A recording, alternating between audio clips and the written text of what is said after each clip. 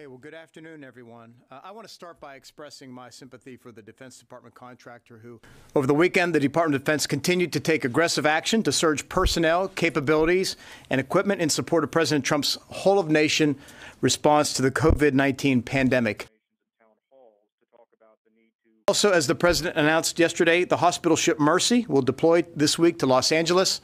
We're working closely with FEMA to set the conditions for the ship's arrival later this week so that she can start receiving non-COVID-19 medical patients to free up bed space in some of the LA's most heavily stressed hospitals.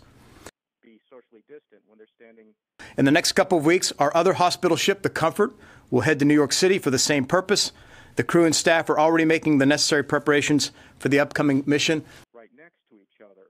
Can I ask, where is this guy? Concurrently, we have a number of military field hospitals and expeditionary medical units on prepare to deploy orders that will be moving out this week. The Army Corps of Engineers is also set to begin work to convert hotels, dormitories, and other buildings into temporary medical facilities across the country. From DOD on what to do and what to avoid. So we have a number of hospitals and medical facilities, expeditionary medical facilities across all three services. We have put on what we call PTDO, Prepared to Deploy Orders, 5 such units that will be prepared to deploy. We will, of course, take our sourcing guidance from FEMA, but right now I anticipate sending a hospital to Seattle and a hospital to New York City. And beyond that, once that's confirmed, we will look at sending to other places. And as necessary, we will continue to alert units to prepare to deploy and then deploy them as appropriate. So that it can slow the spread of this disease.